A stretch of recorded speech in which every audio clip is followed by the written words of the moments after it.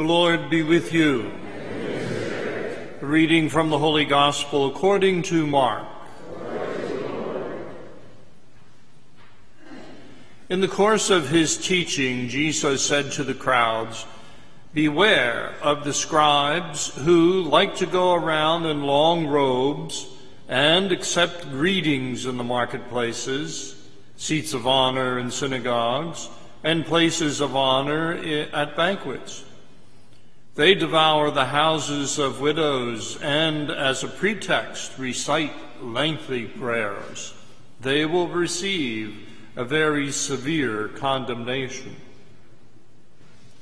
He sat down opposite the treasury and observed how the crowd put money into the treasury.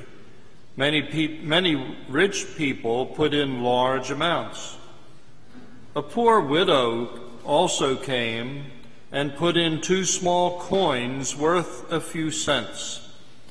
Calling his disciples to himself, he said to them, "Amen, I say to you, this poor widow put in more than all the other contributors to the treasury, for they have all contributed from their surplus wealth, but she from her poverty has contributed all that she had, her whole livelihood." The Gospel of the Lord.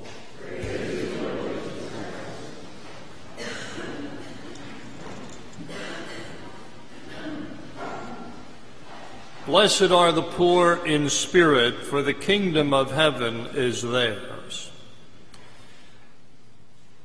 If we refer to Luke's Gospel, chapter 4, we see Jesus coming into his hometown of Nazareth.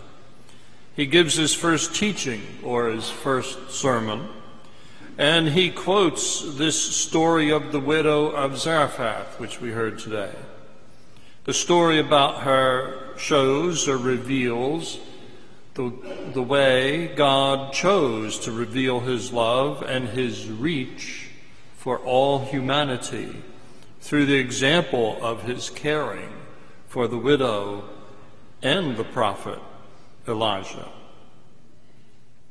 In seeing these events now in our lives, we realize in our embracing Christ's Spirit, his spirit of servanthood, and that servanthood is centered in respect for all people as sons and daughters of God.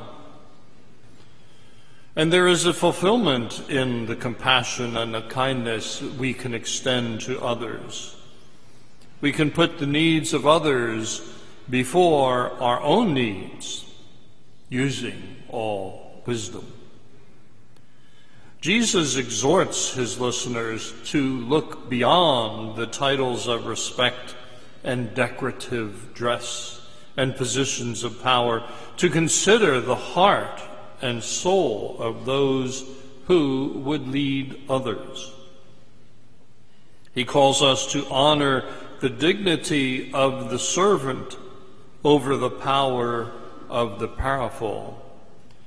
He calls us to honor and to seek generous humility over cynical celebrity, and to embrace the generosity of the widow rather than the empty gestures of the scribes.